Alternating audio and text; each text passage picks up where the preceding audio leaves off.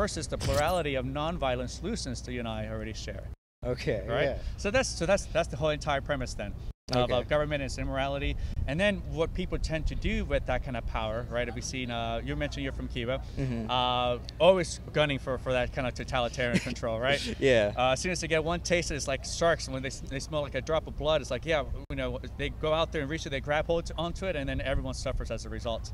Yeah. So you mentioned you're Cuban. So then anybody escape from Cuba from your side? Yeah, it was actually my dad's father was a doctor, and when Castro was taking over, a big thing was like, you know, getting rid of anybody who like opposes his viewpoint and like anybody intelligent enough to see what was wrong with the way that he was thinking. And they were killing a lot of doctors. And so my dad's father was like, okay, I need to start like working on getting out of Cuba. And so like he flew over and started to like build a life for his family as they were like moving over.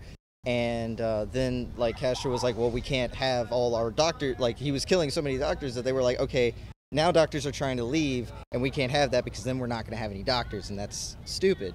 So then there was like, he was trying to pass he was trying pretty much saying, you have to come back, your family can leave, but you have to come back. Oh my God. And it was just this whole thing. And my father was lucky because my father's mom's dad was in I forget the word. He was in politics, and he pretty much told Castro, yeah, he's come back, just send his family, everything will be good. So they pretty much escaped by lying to Castro's face.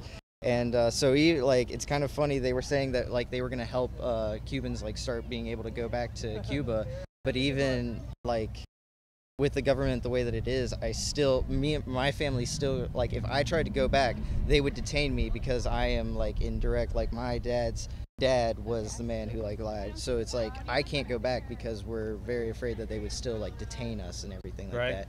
Like my second cousins, they can go back because they're not like a part of that family. They escaped in different means. So like they can go back, and they've gone back and they like take pictures and everything like that.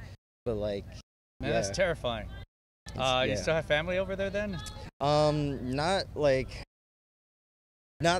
anybody that we're in touch with. Most of us, like at least immediate family, they all escaped, and like as far as I know, we don't have any. I know that my dad's father, when they were leaving, he didn't want to leave because he was really like attached to like where he was, and like he had like so many plans for like their family and everything like that. So when they got kicked out, he decided to stay. Yeah. And he ended up like, they took away most of their property and they moved him into like the attic of his property with like 3 other families, and like the other families were like stealing like his food stamps. Yeah. So he was like pretty much starved to death. Jesus. Yeah. Wow. It's like when you have like all these people, when Castro finally died, right? You see like people like Canadian prime ministers like, oh yeah, you're such a good guy. It's like, dude, do you not know what's happening over there? Oh my God, that made me so furious.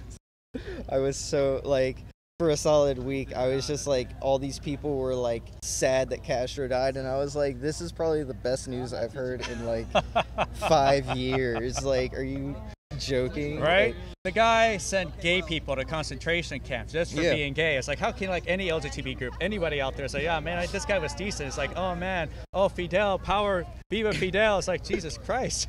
The dude was like, when they were first, this is something that my dad just told me about recently, is like, they were having like firing squads, and then the people that they would murder, they would get their blood and then sell it to other countries as like blood donations and stuff like that. Jesus. So like they were doing horrible things, like Che.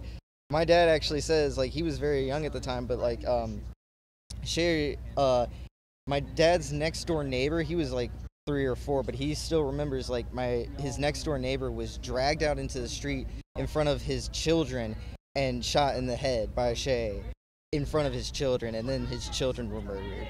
And that was right next door. Like, it was just horrible, and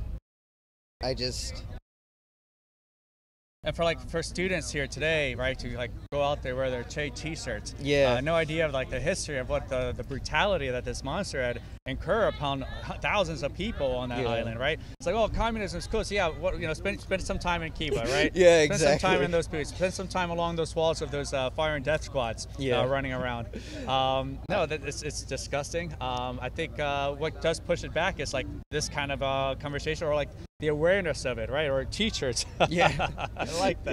Yeah. It's not cool. There's nothing trending about murdering innocent people. Yeah, it's funny. I had a friend who was wearing one of those shirts, and I asked him what he thought of him. He was like, this dude's a freedom fighter. This guy is fighting for like what he believes in, and I respect him. And I was like, do you know all the horrible things that he's done? And it's like, a lot of people are just so uninformed. They just don't understand like how horrible it is. And like, there was this whole thing is like in the last election, people were thinking that Cubans were going to vote very democratically, like be on the Democrat side. And I was like, you don't understand, like they're running away from communism. Anything that's as far away from communism as possible, they're going to vote for that. They're not in America because they're like, I just don't understand what people think happened to Cubans. Like, right. It's ridiculous. Yeah, I don't think the leftist side has always been very anti-communist, and so why would they kind of veer to that area, right? Exactly. Yeah. But you find then, like, it's funny. So people are talking about like, oh look, Trump and his immigration policies, and people went out there and protested. But you never heard any protests about Obama ending the wet foot, dry foot policy. Yeah, exactly. Right? Where was that? I thought that was so sneaky. It was like he's like, yeah, I'm helping relations with Cuba and everything like that. And then like right before he leaves, he's like, oh yeah, and you guys can just go back now. Like, right? It was like, we've had this law for like 40, 50 years, and you're just gonna get rid of it now? Like, why? There was no reason for that. It was just so. Well, where was the outcry? Disgusting. Where was the protest? Nobody cared. Nobody cares. Why? Because sometimes they generally vote Republican, right? Exactly. Right. If it's not part of their narrative and their agenda, they don't care. Exactly. Right? Yeah, no, that was horrible. Some people were like caught at the border, even at the southern Texas border. And Really? Mexico, for the first time, deported them to Cuba.